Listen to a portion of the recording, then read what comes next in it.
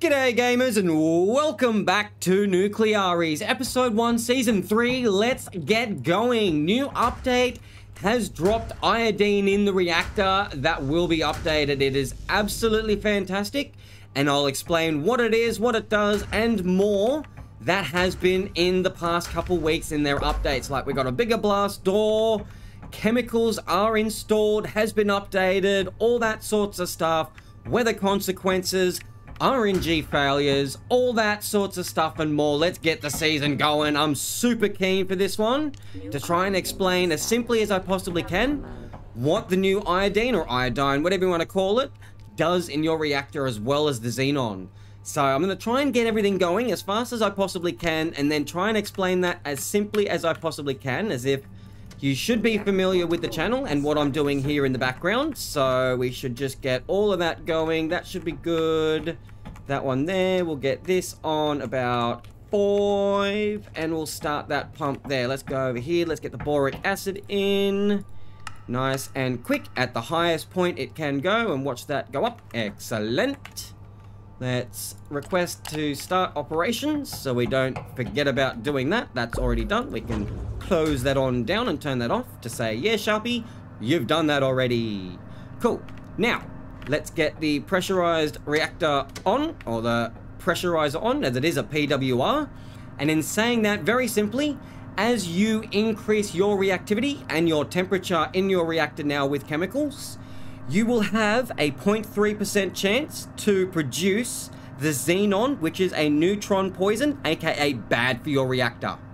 At the same time as that's being created, you've got a 6.3% chance to create the iodine. So that's also somewhat helping you create temperature, and that is, it's better than xenon at least. So iodine is good, xenon 135 is bad. And I say that number specifically because at the same time, half-life means whatever you've created over that period of time of generating temperature, reactivity, all that sorts of stuff, different equations depending on the time factor, energy factor, all that sorts of stuff. But to simplify it in-game, not realistic, it is simplified as iodine, once it's been created, after 6 hours, half of what's been created will then turn into xenon 135, which is that neutron poison. So at the same time, that xenon that has been created at the same time as that iodine from the very start will break down and has a half-life of 9 hours, and that'll turn into cesium, which is perfectly fine and that's good. It's not reactive, it's not a poison, it's completely neutral and does not do anything according to the game. Now, what that also does in the background is that it's doing a lot of different things depending on what your reactor is in its current state, which I'm going to show you in all that sorts of stuff and more. And we've got this all updated. The boron or the boric acid is being inserted, and this will update and color in those little dots as it does increase in value. I'm really enjoying this little feature. This is my 3rd playthrough of this one. If you are curious and you want to see my learning and all that sorts of stuff, ask me in the comments below to upload my very first impression and startup with all of these sorts of reactors in, like, it was just earlier today. So once we've got all that going, let's get going. Let's make sure all of this is on. Condenser off. That can fill up as much as it wants. Condenser's nice and full. That's nice and full. The boric acid is going, and we should be good to actually start bringing up the reactor. So I'm going to start that at 90 instead of like a 95 you would normally put it at when you wouldn't have chemicals installed. I need to decrease and increase the reactivity a little bit more than you normally would, since we do have the chemicals and the xenon and the iodine and all that being present. So right now, we've got that 6.3% chance, a lot more, like 20 times more than the xenon being produced right now, because we're increasing it so much that it's going to become critical at 55 degrees, and we'll see it like kind of click and a blue flash with like a screen shaking in just a second. There we go. I think I was right on time just there. Awesome. So we'll bring that temperature up. And what we're waiting for now is all of this to be transferred at 49% over to our steam generator. So this should get to about 100 degrees, and then I'll start fighting it. Let me just start setting that up nice and quick now. Let's go to 40, I think might be good. As soon as this hits 100 degrees, it'll actually start boiling the water on the inside of that generator. It's on like a closed loop. There it goes. Let's just turn loop 3, our only available loop, on right there to start fighting that drop. So we want to increase the water being put into the loop to fight the water being boiled off, so we can keep going through and start generating power and all that sorts of stuff. Let's go into here. We confirm 10 o'clock is when they are ready for that power. I'm going to go T. I'm going to hold the Alt button, which is a new dynamic mode. Absolutely fantastic. And the H, just to get rid of all that stuff off the top left of our screen. So we've got up to the pressure. We don't need to worry about that. That's now an automated process, even though it wasn't when the game first came out. AO would do all sorts of stuff. So it was really interesting how that kind of worked. There we go. There we have an alarm saying we are now generating power. I need to open the bypass valve to about 25% just to start it off. So we're not putting all the steam we're producing in our generator through the turbine all at once, because our resistor, which we have on, has a capacity of 5,000. Above that, it will blow the resistor up, and that's not good. That's going to help us generate a nice, even service compliance estimate here in the future. So we've got that updatable thing. It's very reactive. The absorption is where the control rods would be. Obviously, the boron would be the boric acid. And obviously the xenon and the iodine or iodine would be these ones just here. So as it goes up, it should come back down a bit, as well as the xenon as well itself. So we want about 360 degrees as our optimum temperature. Let's come on over here and let's make sure that we're not overdoing it. And we are kind of catching up ever so slightly. So yep, that's getting there ever so slightly. That's good. Good, good, good. We need to get the synchroscope out. And what this is that it's going to synchronize, aka level out the waves of electricity that our generator is producing compared to what the city's power is already out at that time. Hopefully that makes sense. So those waves don't kind of bash against each other and do damage to either the city's grid or my turbine itself in that time. So while we're creating power, instead of outputting to the grid because our breaker is closed by that light being red, all that power needs to go somewhere, otherwise it'll internalize it and blow up your turbine itself. That's not good. So all that power we're creating now is actually going over to our resistors in the meantime. So we might want to slow this down just a little bit. I'm going to turn that up to 27, aka my favorite number. I don't know why, do not ask me, it just is. 291, that's going up slightly, and our boric acid is still being dumped into the actual core itself, which is absolutely fantastic because we do have room for it to be placed in there. And that'll go up per minute, and that'll actually kind of be represented on this gauge that will go up per minute as well.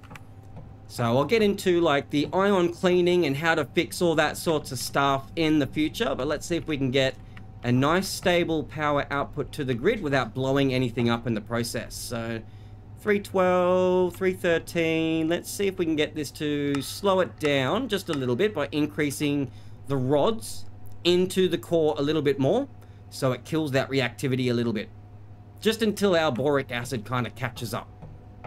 So we're at 954. These numbers here will not match up until the time the city is actually giving you that they want the power. So make sure you haven't forgotten to request that if you are kind of following along in your own sort of game. We are leveling out at that. Let's go check this one over here. 1760. Yep, we need to start fighting this a little bit more. Let's just bring it up by 5 liters a second. This one will be coming up a little bit more. That's good. The hotter this is, the less this has to work. Just remember that. But if it goes above 100 degrees, then you'll have a 3-mile island sort of situation, as you'll be boiling off all that water level in your condenser. That's not a good thing, remember.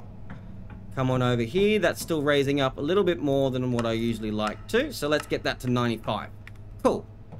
How are we going on all that sorts of stuff? 49. We're just kind of managing what we're producing so we can still bring this synchroscope number up to get it where we need to. And it should, yep, perfect. I caught it right on time for it to show up. So what we need to do is we just need to probably speed up our turbine just a little bit. And I'm going to hold Alt to do this. So I'm going to raise the RPM by another 7 more clicks. It used to be a lot easier than this, but unfortunately it doesn't kind of zoom in as easy as it does anymore. I'm sure it'll get fixed in the future, and we'll get that to about 360.